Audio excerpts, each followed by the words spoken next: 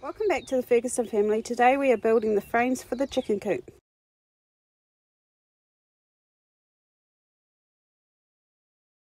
This was a combined effort with Damien from the current place and Dave from extended family. Guys came up with a plan that would use timber that was already at hand because the chickens were arriving in a day or two and this project was pretty urgent. They are splitting the 4x2 in half to make 2x2s to use as the framing for the chicken coop. Now Damien's cutting them to length while Dave and Jason screw the frames together. They attach plywood to the front and back panels, frame out the door, and now Jason is cutting out the door opening. Dave attaches the last few screws and now it's time to put this panel into the trailer. Yeah, I'll go give him a phone. I'm good.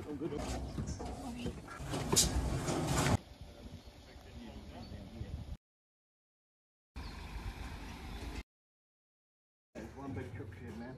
Now the frames are done, it's time to build in situ. Watch our next episode where we put these frames together.